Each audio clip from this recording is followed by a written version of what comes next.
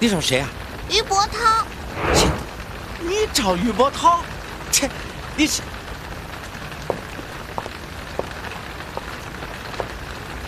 小妹妹，你认识他吗？不认识，可是我妈妈说，她只要看了这封信就知道我是谁了。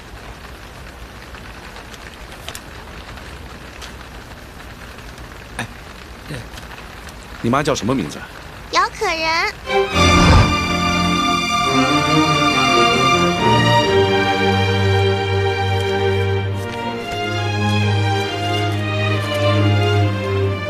苍天有眼，我姚可人大难不死，劫后余生，替余家生了个孩子。在你面前的就是你女儿，我给她起了个小名，叫雪儿。本来我想把这个秘密保存一辈子，不去打扰你。可是我现在自身难保，不想她跟着我受罪，所以我把她送还给你。毕竟她是余家的骨肉，我相信你会善待她。伯涛，孩子是无辜的，如有幸让他认祖归宗，客人感激不尽。还有一句话埋藏在我心底多年，那就是我从来都没有做对不起你、对不起余家的事。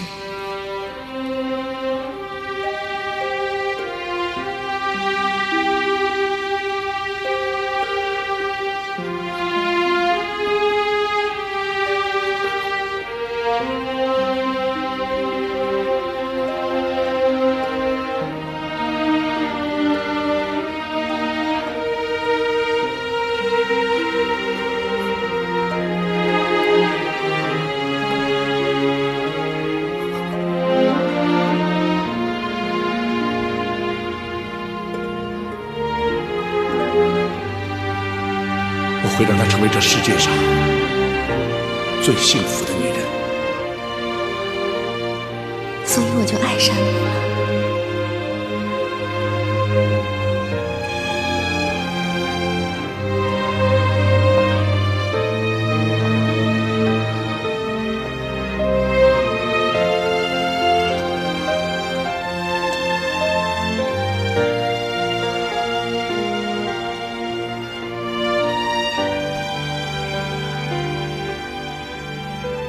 你妈妈现在人在哪儿？妈妈在家。你怎么找到这儿的？是锦怡送我来的，我们坐了好久好久的车才到这里。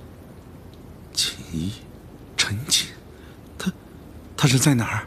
她送我到门口就走了。那你们家住哪儿？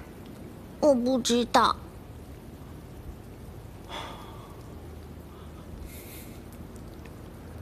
你今年几岁？我5岁。5岁。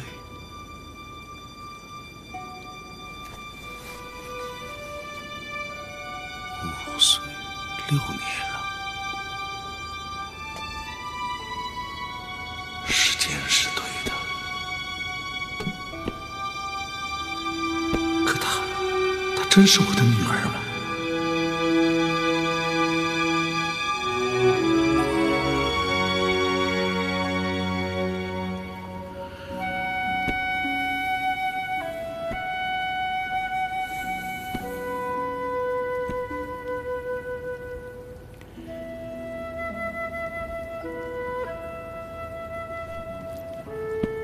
全叔，哎，老爷，帮我知会大太太，别惊动任何人。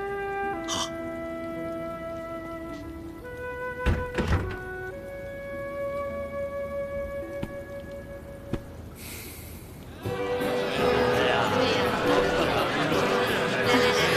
哟，张老板，好久不见了，还好吗？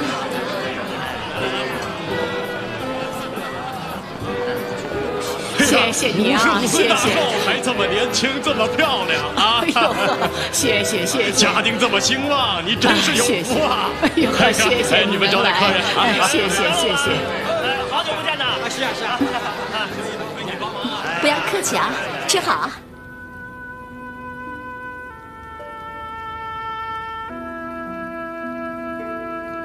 这么说，当年真是一场误会，可人是被冤枉的。天哪，我究竟做错了什么？真是罪过。雪儿，想妈妈吗？你只要答应我一件事，我就帮你把妈妈找回来。你记住，任何人问到你妈妈的名字，你都不能告诉他们。只要你听话，我保证你和你妈妈很快就可以见面。真的吗？当然。来，我们拉钩。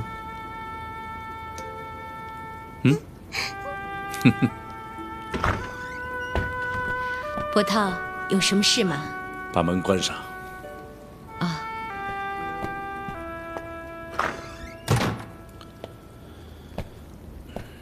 哎，这孩子……这是我朋友的一个孩子，最近他们家发生了变故，暂时托付给我。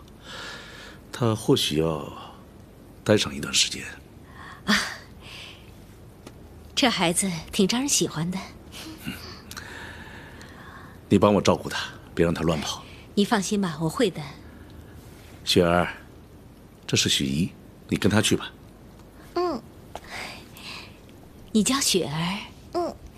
多好听的名字啊！是不是你妈妈给起的？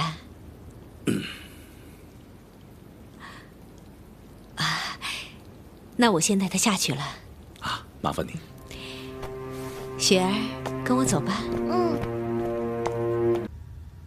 说话呀，奶奶问你话呢。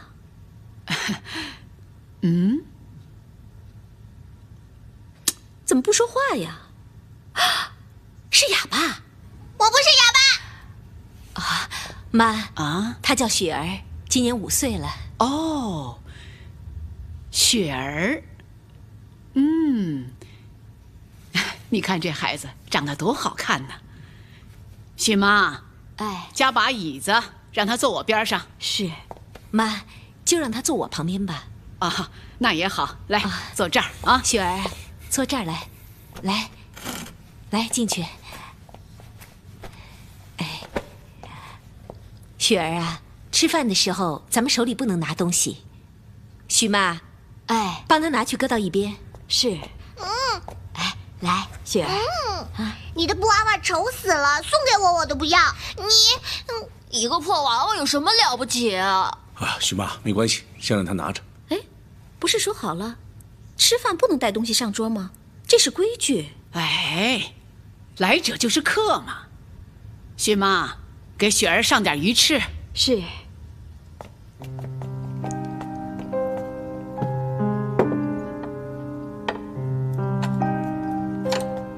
饿了吧？快吃啊！来，雪儿，快吃吧。哎，吃啊！雪儿啊，为什么不吃啊？我不喜欢吃粉丝。你连鱼翅都不知道，真是个乡巴佬。那这个你总见过吧？哦，这个是银耳，我喜欢吃。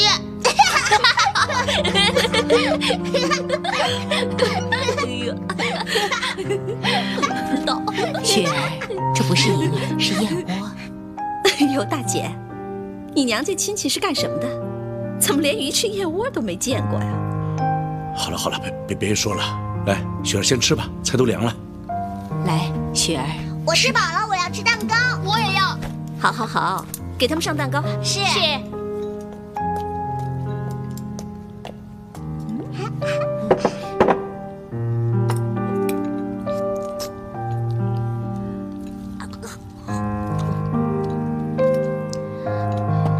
许妈，哎，给雪儿也上一份。是。来，给你，谢谢。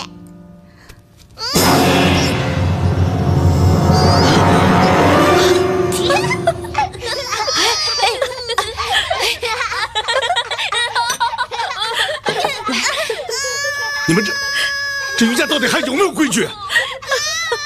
哎呦，这孩子们打打闹闹的，你发那么大脾气干什么呀？你还说，这样孩子你是怎么教的？越来越不像话。干嘛当着外人骂自己的孩子呀？有完没完呐？这饭到底吃不吃啊？吃顿饭都不得安宁。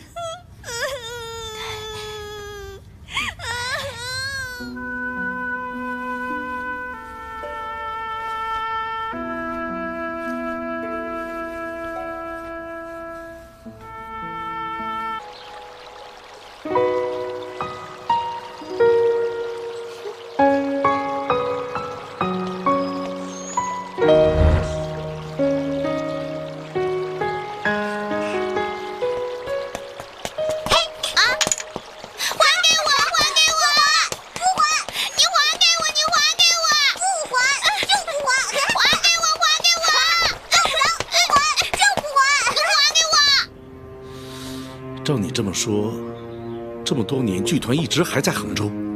是啊。那你有没有见到三太太？没有。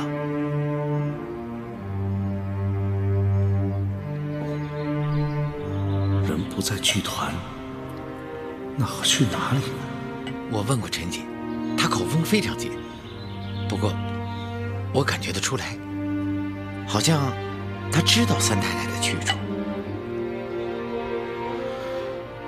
看来我得亲自去趟杭州。还给我！还给我！我给我！你给我！这是我的，是我的，我的，给我！给我！疼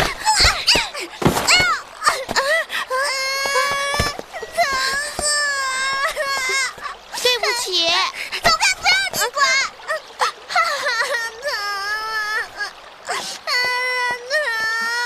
哎呦，艾美，怎么了，艾美？来，起来，起来！怎么了？他亲我啊？不是，是他抢我布娃娃。一个破布娃娃有什么了不起？没教养的野孩子！我不是野孩子。你还敢顶嘴啊？也不看看自己什么身份。走，别理他。人家就要那个布娃娃。哎呦，你是千金大小姐，又不是捡破烂的。明天妈给你买一个比这个漂亮10倍的。我不，我就要这个。你看你这孩子。我的布娃娃，还我的布娃娃，还我的布娃娃，我要我的娃娃，我要我的娃娃，我要我的娃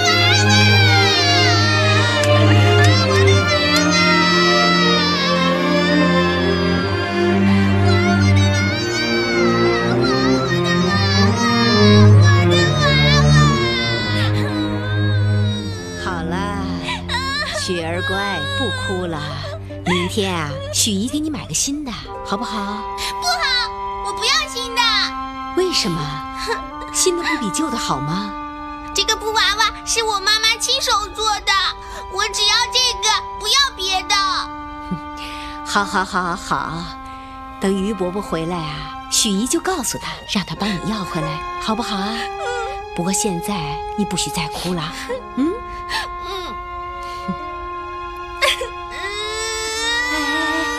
怎么又哭了？为什么？我要妈妈，我想家了，我想回家。许姨，你什么时候带我去找妈妈？好，别着急，于伯伯已经去联络了，等2天妈妈就会来接你的啊。哎呦，看把你委屈的，我们雪儿啊最乖了，不哭了啊。全叔，二太太看见老爷了吗？啊，老爷他你怎么了？平常有问就答，今天怎么接不起来了？哎，对不起，我不知道老爷去哪儿了。奇怪了，不在书房里，又不在工厂，平常老爷出门总会交代去处。你真的不知道？哎，二太太，我哪敢瞒您呢？那可就说不准了。要是老爷在外头真有什么相好的，你帮他保密都来不及，他会说吗？哎，据我所知啊，老爷一心顾家，并没有再纳小的意思。其实也没什么，老爷从前又不是没娶过三太太。都是些不愉快的陈年往事。老爷是聪明人，不会再重蹈覆辙了。真的？还是你净挑好听的说呀？哎，我是有一句说一句。行了行了，去忙你的吧。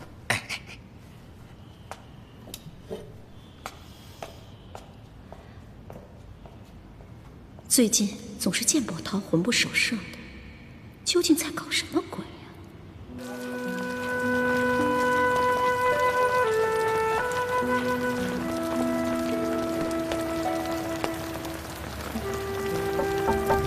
谁呀？是我，于伯涛。请等一下。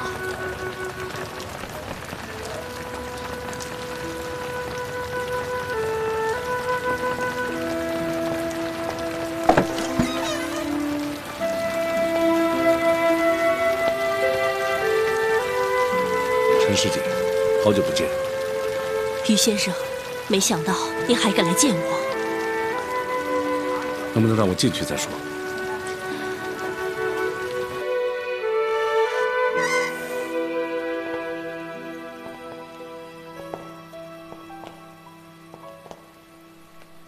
可人不在这儿，不相信你可以搜。我相信，我相信。他人在哪儿？我不知道。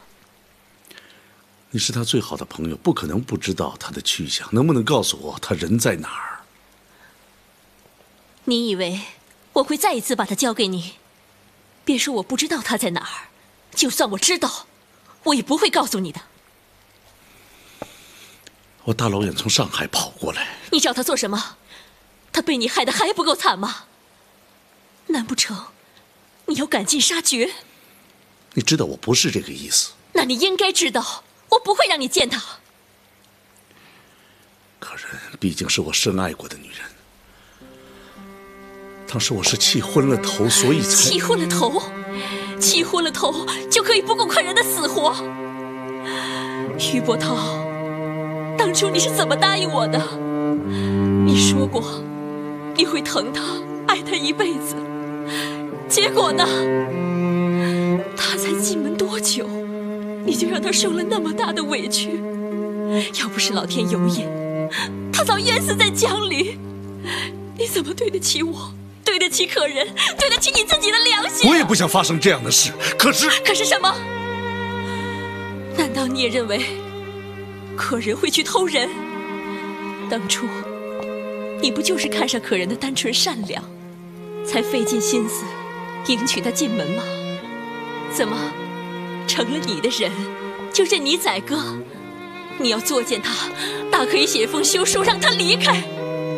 为什么要给他冠上一个不守妇道的罪名呢？我知道我现在怎么解释你都不会相信，就是因为我深爱他，所以我没办法接受他背叛我。背叛？你是亲眼看见的，还是捉奸在床？于伯涛，你口口声声说爱他，当他被诬陷，最需要你伸出援手的时候，你对他做了什么？要不是你狠心将他送进祠堂公审，他就不会遭遇那场浩劫。今天你还有脸来见他？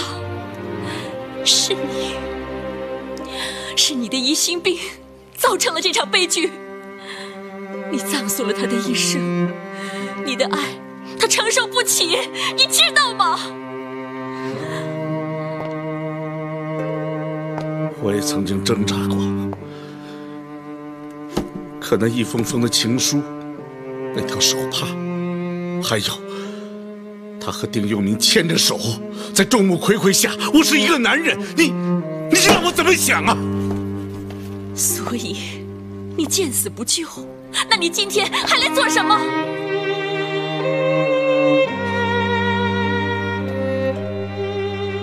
我只想见他一面。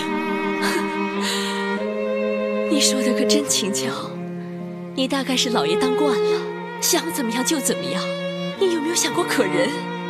要不是他命大，被一对渔家夫妇救起，恐怕他早就和肚子里的孩子一起向海龙王报道了。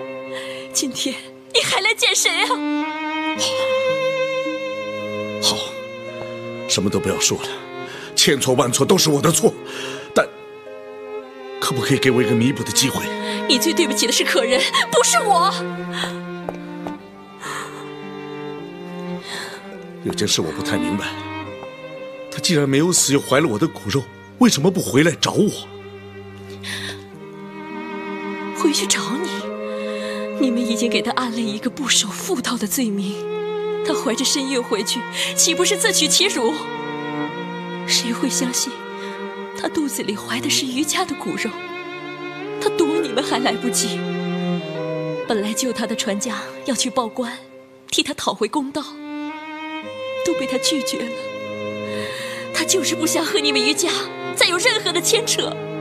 可她一个弱女子怀着身孕，无依无靠的怎么过日子？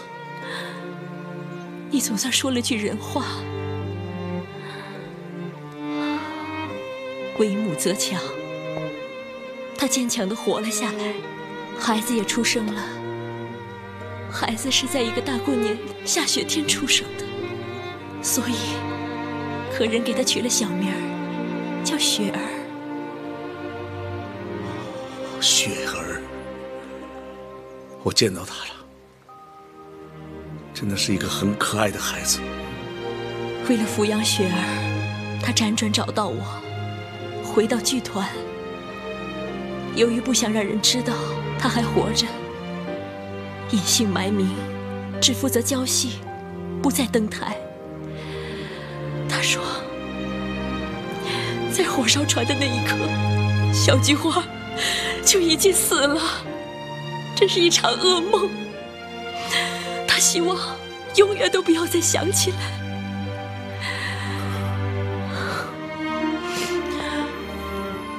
你想知道的我都告诉你了，如果没有什么事，你可以走了。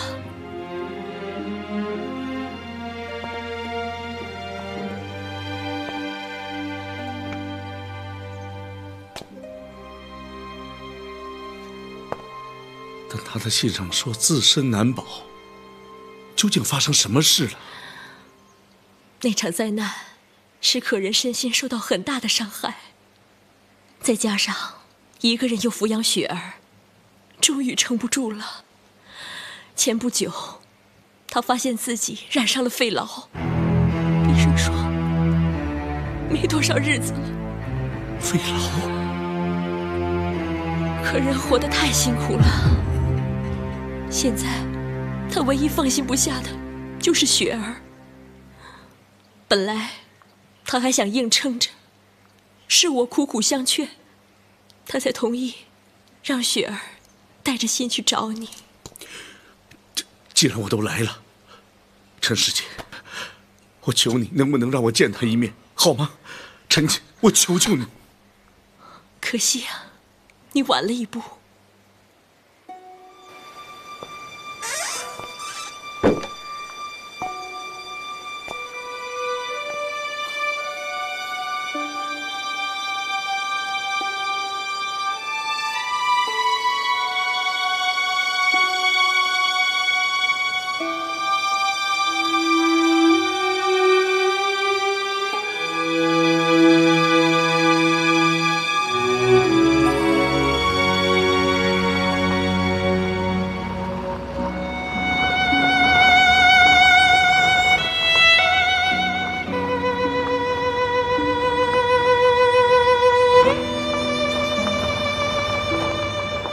这件披风是在山沟下找到的。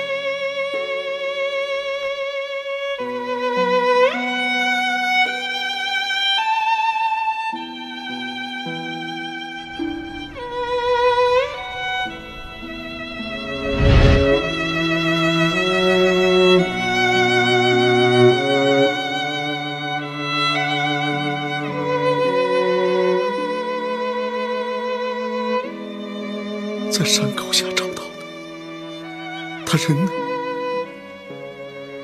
恐怕凶多吉少。这么深的山沟，普通人都难以活命，何况病得奄奄一息的他。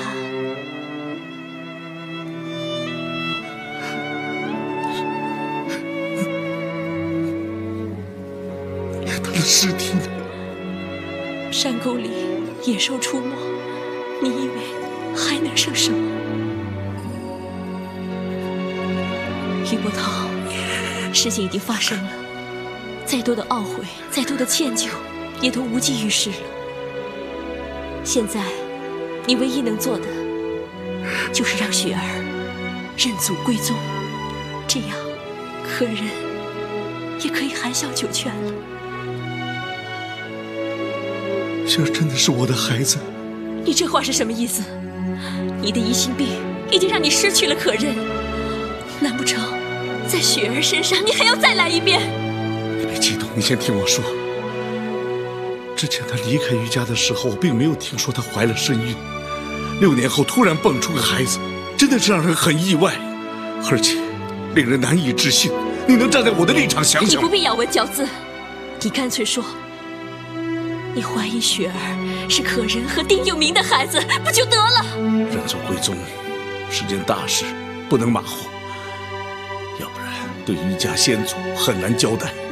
好，我以人格担保，雪儿是你的骨肉。你要是还敬重我的为人，这个话题就到此为止。要是你心里还有一丝怀疑，不必勉强，我立刻把雪儿带回来。我就是再苦再累，也要让她有口饭吃。不，我绝不会让我于伯涛的孩子流落街头。这话可是你说的，希望你说话算话。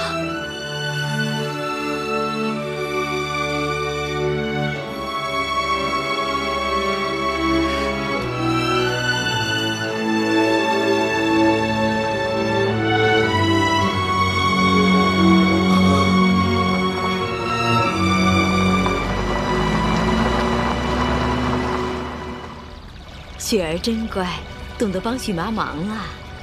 那还给他，拿过来。来呀来呀来呀！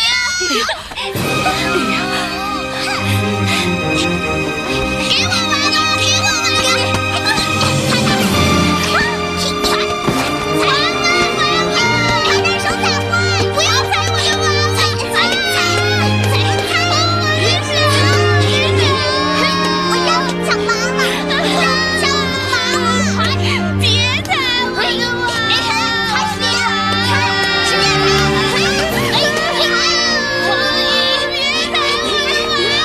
来，我们走了，雪儿，我们不要了啊！不要了！小祖宗，我求求你们别踩了！不要你关灯！我妈都不说话了，你凭什么呀？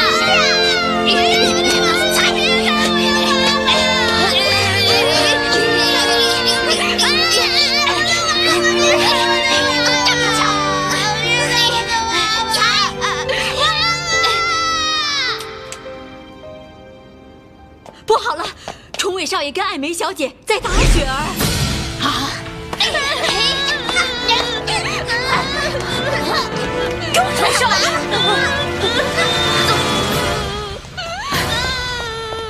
来，快起来！啊！哎呦，弄得这一身土！哎呀，怎么打成这样？这俩孩子疼吗？雪儿啊，是不是哪儿疼啊？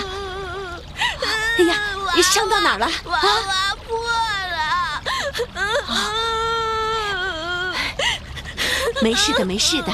许姨知道你心疼娃娃，一会儿啊，让许妈把它洗干净，再给你缝上，好不好啊？能缝的一模一样吗？会的，会的。许妈的针线活可好了，她一定会缝的和你妈妈缝的一模一样啊！谢谢许妈。放心，许妈一定把它弄得漂漂亮亮的啊。很疼是不是啊？一会儿许姨带你去擦药，好不好啊？发生什么事了？哎呀，波涛，你总算回来了，让崇伟和艾梅打的，这两个孩子也太不像话了，应该管了管了，老是欺负雪儿。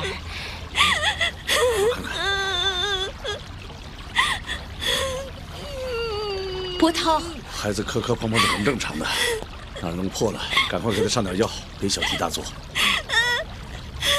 我要回家。好好好，不哭了不哭了啊！好好好，哎，乖听话啊！没事了啊，乖，雪儿乖，不哭了。不要再吵了，你妈已经死了。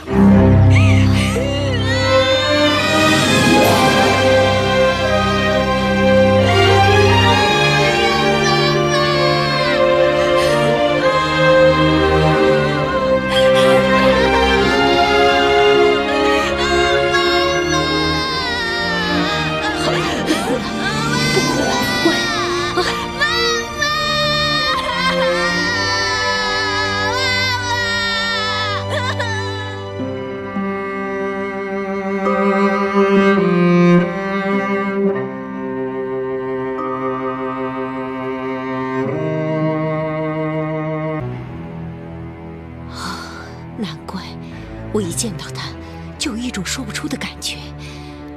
波涛，这到底是怎么回事啊？为了弄清这件事，我专门去了趟杭州，找到了大江南剧团。你见到可人了？可是他在有意的避开我，我只见到了陈师姐。那陈师姐怎么说呀？她跟我说，可人在不久前发现自己得了肺痨，时间不多了。安排好雪儿的去处之后，就离开剧团，自生自灭。那可人，她只是暂时的离开了剧团，你为什么要告诉雪儿说她妈妈死了呢？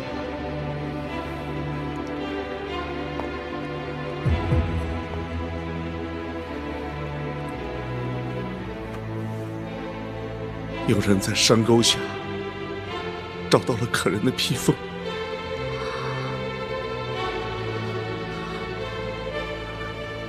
看来是凶多吉少。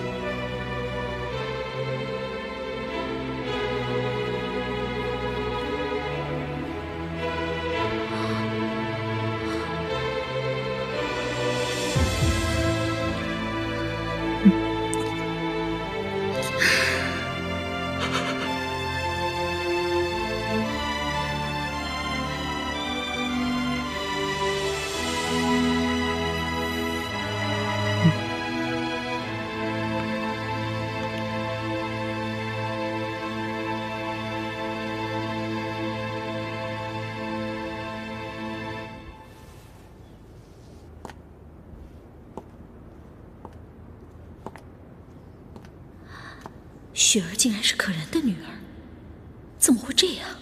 千算万算也料不到可人会留下个孩子，当年费尽心机，好不容易才让她消失，没想到6年后却冒出个女儿来，简直是阴魂不散。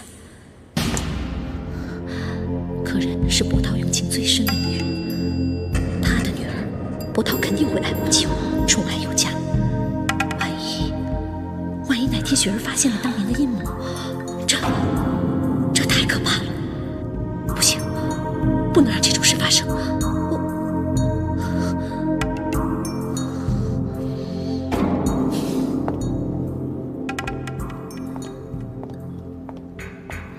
妈，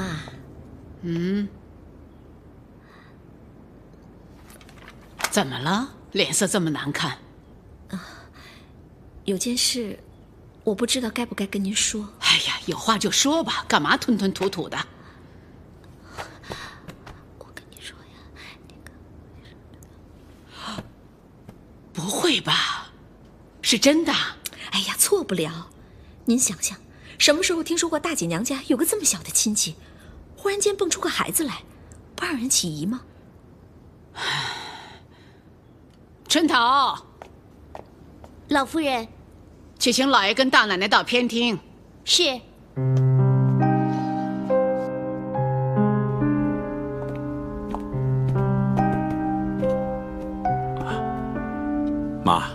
妈，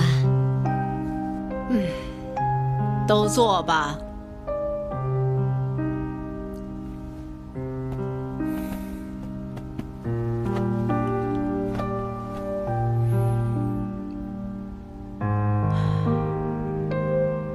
妈，到底什么事？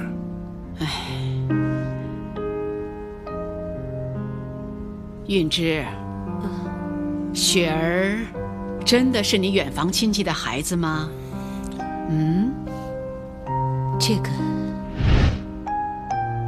妈，您怎么突然关心起雪儿来了？彩玲，你是不是在妈面前瞎说什么？我知道我是年纪大了，可是眼睛没瞎，耳朵没聋。如果有人想拿我当傻子一手遮天，恐怕还早得很呢。妈，对不起，我是撒了谎。雪儿她确实不是我娘家的孩子。那孩子打哪儿来的？他……妈，您不要怪云芝，是我让她这么说的。雪儿是客人的女儿。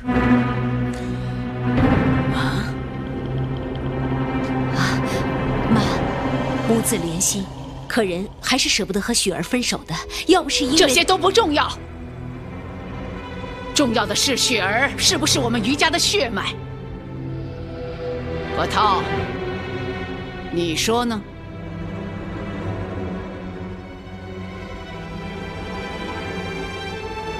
你是孩子的爹，是就是，不是就不是，有那么难吗？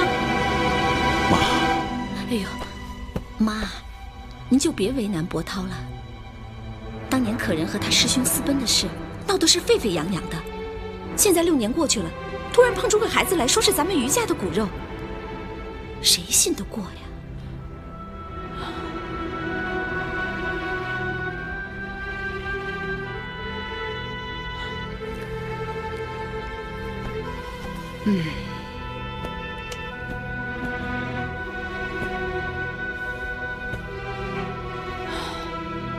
彩玲说的没错，当初可人离开我们余家的时候，也没听说她怀孕呢。6年之后，突然就蹦出个孩子来，说是伯涛的，就硬要我们余家认。有这回事吗？妈，认祖归宗非同儿戏。可人要是没有这个把握，我想他是不敢把孩子送回来的。再说了，照雪儿现在的年龄来推算，可人在余家的时候啊，兴许就已经怀上了。大姐，你这个话虽然不无可能，但仔细想想不合常理。咱们余家3代单传人丁单薄，当初娶她进门不就是为了开枝散叶吗？要是当时就怀上了，她不早就跟妈报喜了？干嘛隐瞒着不说？您说是不是？啊！可见这孩子的身世大有文章。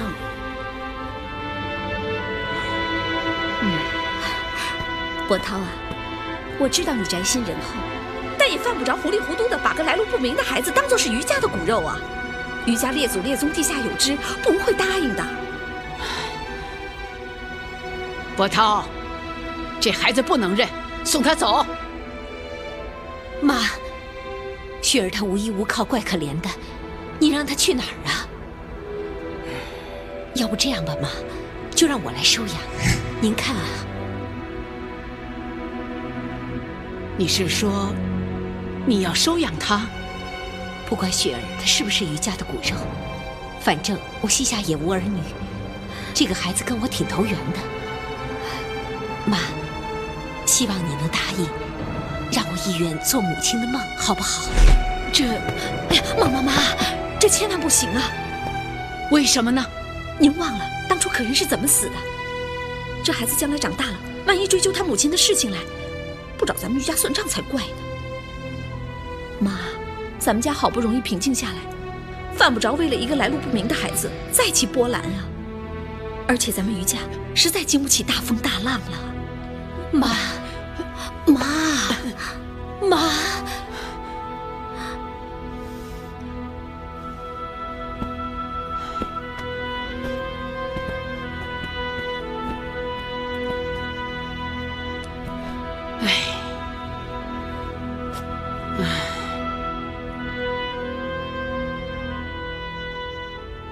阿江，哎，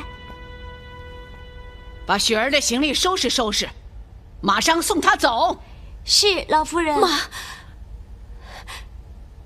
是。谁都不准送走我的孩子。你想清楚了，雪儿真的是你的女儿？没错。那就怪了。刚才妈问你的时候，你怎么不承认？哎，我知道你好面子，但也犯不着自欺欺人呐。波涛，这件事攸关着我们余家的血脉，你可要想清楚啊！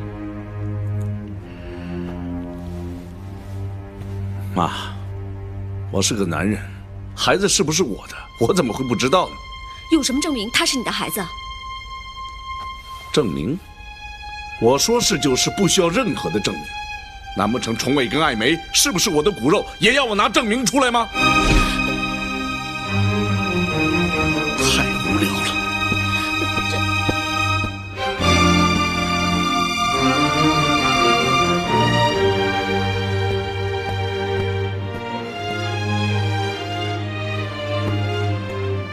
真没想到，波涛竟然在老太太面前承认了雪儿，把这个丫头片子留在余家，早晚会成祸害。该怎么办啊？打不着，打不着！站住！打不着，打不着！来啊，跑！别吵了，出去！来啊！妈，哥打我了！吵什么吵啊？大祸临头了，不知死活的东西！出去，都给我出去！出去！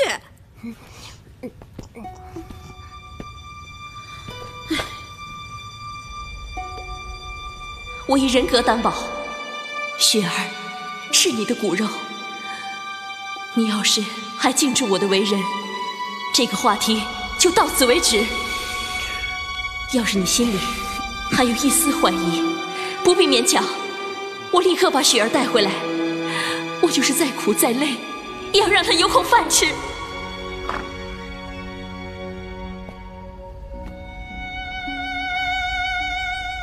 波涛，你是不是应该让雪儿认祖归宗，叫你一声爹？我觉得现在还不是时候。不是时候？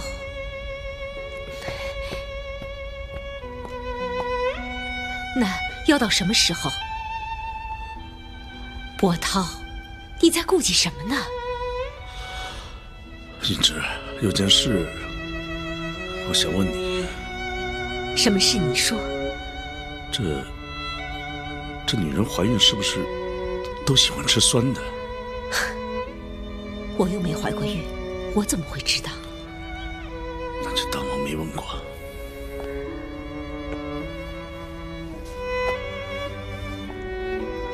你还在怀疑雪儿的来历，是不是？我跟可人相处的那段时间，没有听她说过她喜欢吃酸的东西。既然你心里还存在着顾虑，那又何必勉强认这个孩子呢？只要有1%的可能，我都不会让我的孩子流落在外。刚刚的情况你也看得出来，我没有办法不承认，否则雪儿就要被送出去。或许我们父女将来都不会有再见面的机会。父女？对，你看她那长相，看她那模样，谁敢不相信她就是我的女儿？好吧，那就等你想清楚以后再说吧。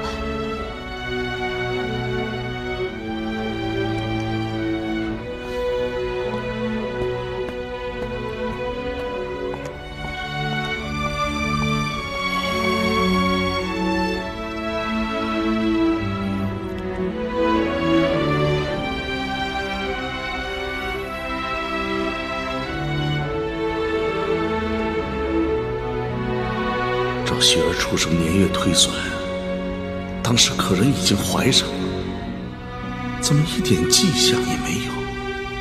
你的疑心病已经让你失去了可人，难不成在雪儿身上你还要再来一遍吗？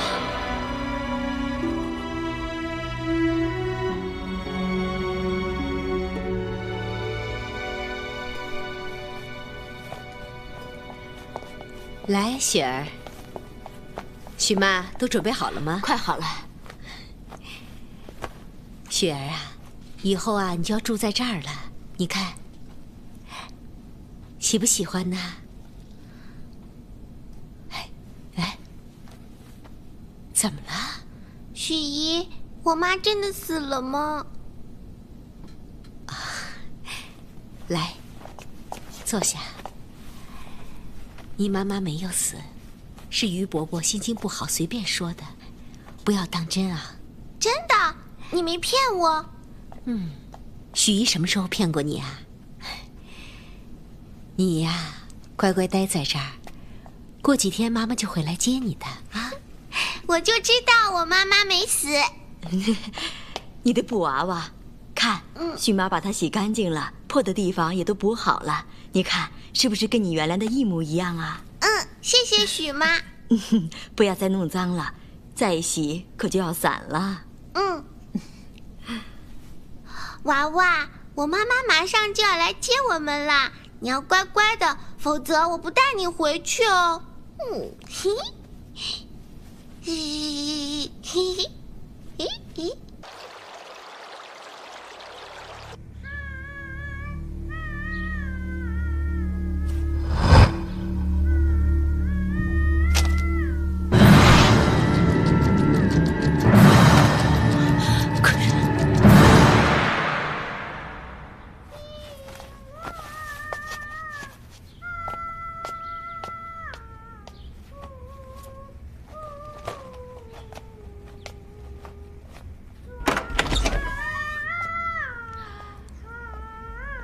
不可能是可人呢，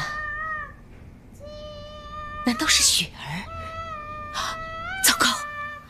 哎，一定是那个臭丫头，大清早的在那鸡毛子鬼叫。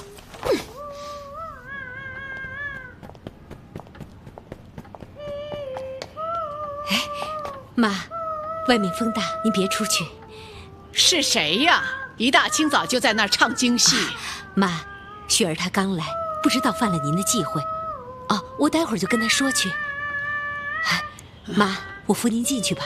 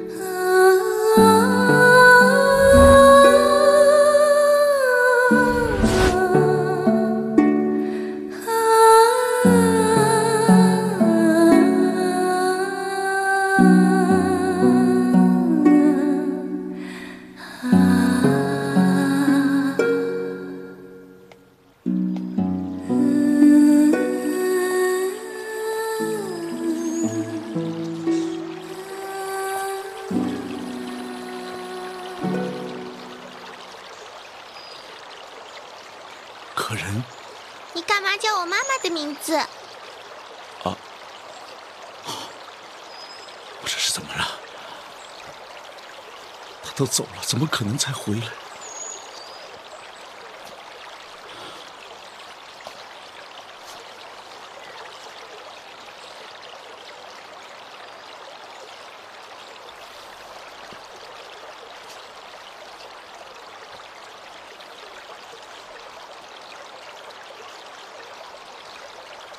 雪儿，让于伯伯好好看看你，啊！不要再吵了，你妈已经死了。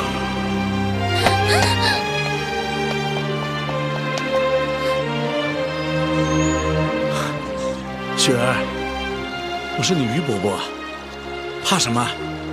来，过来，来呀！我在叫你，你听见没有？我讨厌你！你为什么要咒我妈妈死？我妈妈马上就要来接我了，我再也不会住在这个鬼地方了。你这孩子真倔，后不准你唱戏，以后不准你再唱戏，听见没有？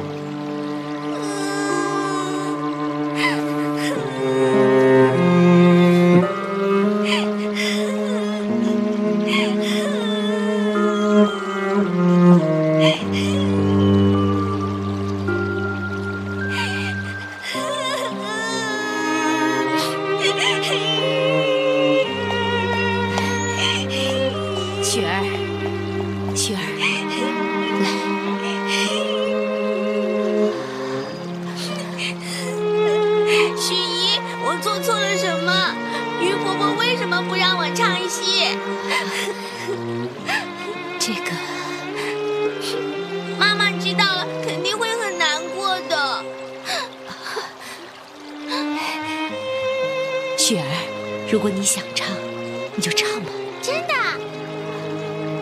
不过啊，最好在没有人的地方唱，知道了吗？为什么？因为这是于伯伯的家，于伯伯喜欢安静。不对呀，金姨说她很喜欢听我妈妈唱戏。成也唱戏，败也唱戏。许姨，你在说什么？没什么。你还小，就是说了你也不懂。等你长大了，自然会懂的。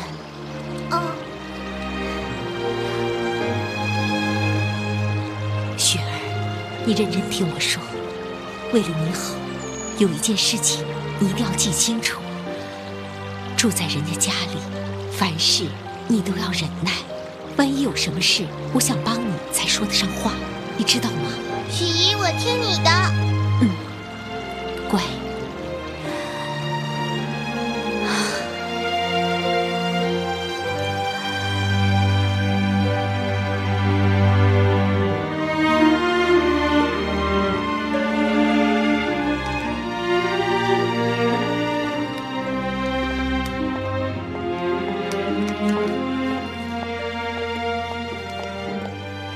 波涛，这是一些等着要送出去的文件，你赶紧过目。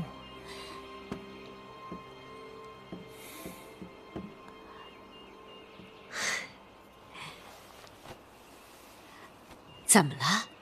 还在为雪儿的事伤神呢？比起这些，这都算小事儿。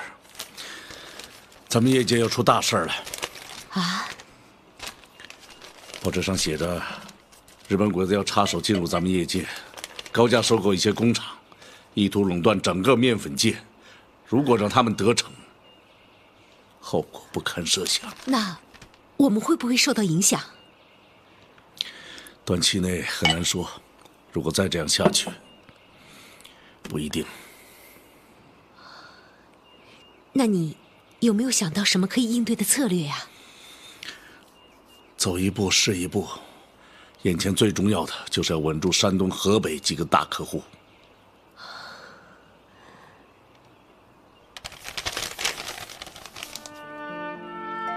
一粥一饭，当思来之不易。下面两句是什么？崇伟，你来答。一粥一饭，当思来之不易。一粥一饭。哎呀，海梅啊，告诉你哥哥后两句是什么？我不记得了。刚才教的就忘记了？再慢慢想一想。一粥一饭，当思来之不易。半丝半缕，恒念互利维艰。怎么会？来，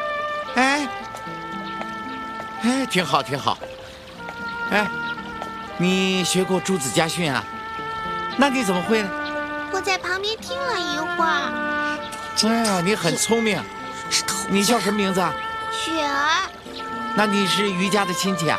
我家才没有这种亲戚呢，谁知道是哪里跑来的野孩子？不管他是什么样的人，你们都不可以口出恶语，这是做人最基本的礼貌，知道吗？知道。先生，二太太让我送点心过来。好了，暂时先休息一下。耶！哎呦。哎，雪儿，你刚才答对了，啊，这是奖赏给你的。谢谢先生。哈哈哈，凭什么给他吃？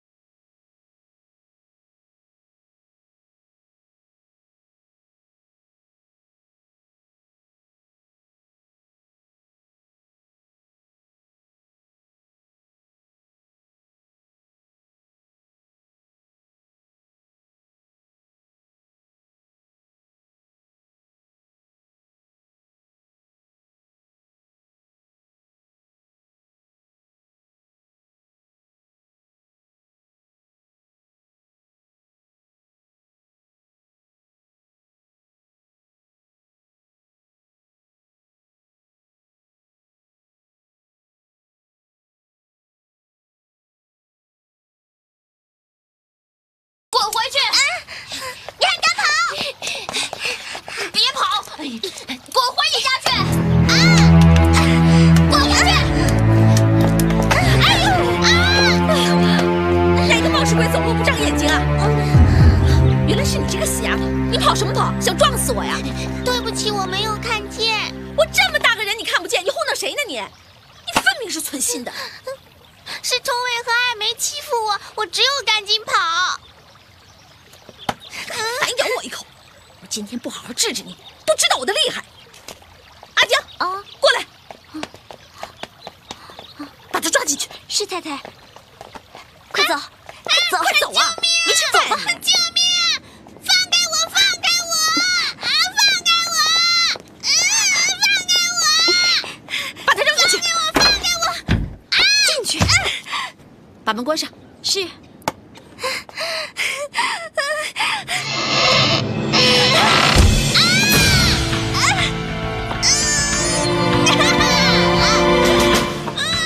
二太太，这怎么办啊？出去！开门！这还用问啊？使点劲，我就不信他不怕疼。这好啊！开门！有人问题就推到我头上。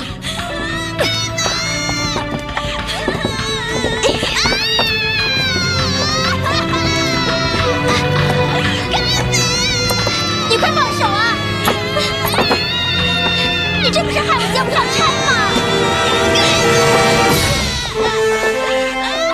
阿江干嘛呢？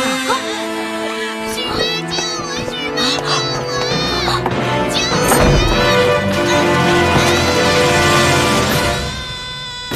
我！雪儿，不关我的事，是二太太让我这么做的。雪儿，哎呀，真是造孽呀！看我不告诉大太太去。不要告诉许姨，我不想让她担心，我求你了，许妈，我去，我求你了，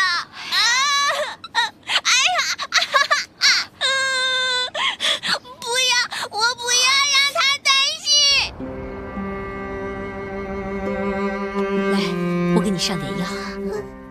哎呦，好，对不起，忍着点啊，上药就好了啊。哎，你是不是受什么委屈了啊？你老实告诉许姨，是不是崇伟和艾梅他们又欺负你了啊？你告诉许姨，许姨才能帮你做主啊！啊，许姨，妈妈是不是不要我了？你不要胡思乱想，没有的事。那妈妈为什么不来接我？我好想妈妈。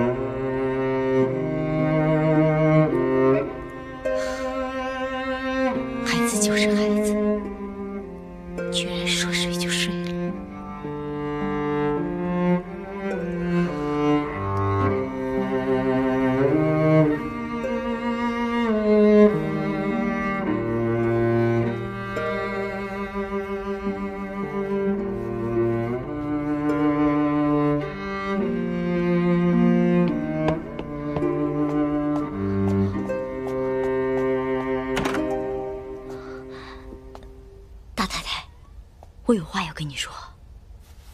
什么事？波涛，行李我帮你收拾好了。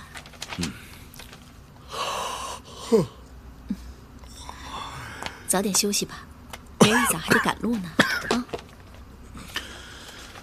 我还有一大堆事儿要忙，今天就不去你屋睡了。你要到大姐那儿？哪儿都不去，就睡书房。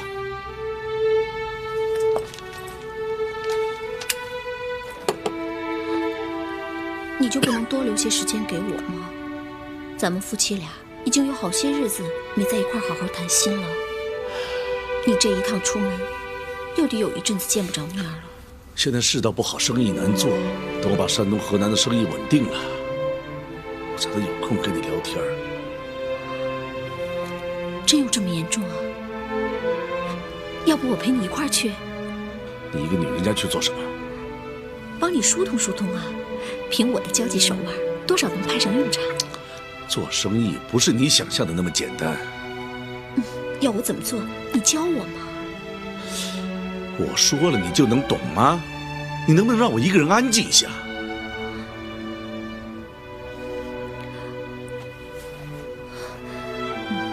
那我走，不烦你了啊。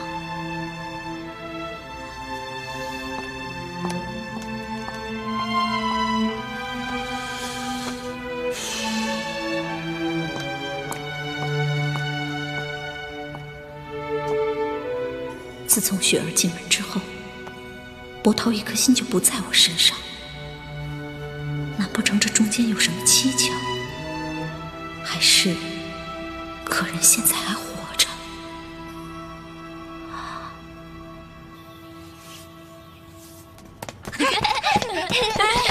来，等等，都站好了。你们两个怎么老欺负雪儿啊？啊？尤其是你崇伟，男孩子将来长大是要做大事情的，这拳头是用来对付坏人的，老欺负一个比你小的女孩子，算什么英雄好汉呢？还有你艾梅，你和雪儿同年，你比她幸福多了，你有的她都没有。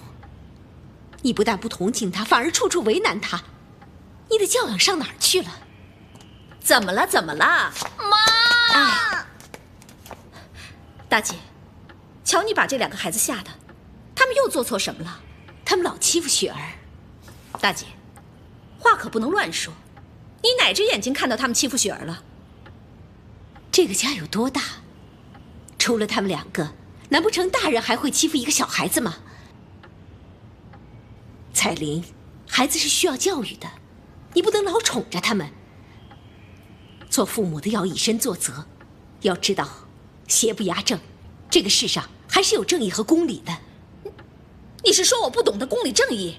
我是在跟你讲道理。是，我是没你念的书多，但做人的道理我懂，用不着你来教我。你们这是干什么呀？妈，波涛前脚走，后脚你们就要拆房顶啊？啊？哎，怎么回事啊？两个人吵成这样，说出去也不怕外人笑话。妈，我怎么敢对大姐不礼貌呢？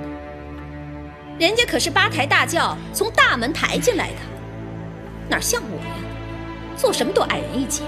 你说的这是什么话？我说错了吗？这小孩子打打闹闹，少不了会磕磕碰碰。雪儿受了伤，他非要把这个责任推到我们二房身上去，我能怎么样？只有忍气吞声的份儿。你到底怎么回事啊？妈，崇伟和艾梅他们总欺负雪儿。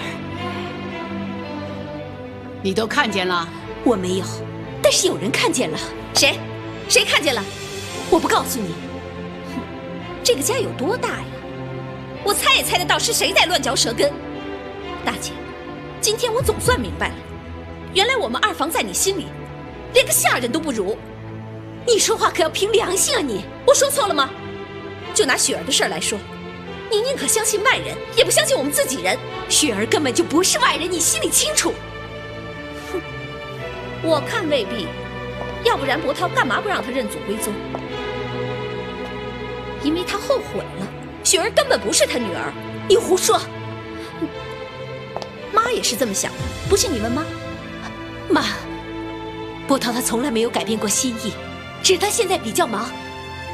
我相信等他空下来的时候，他会处理这件事的。哼，你相信？你相信有屁用？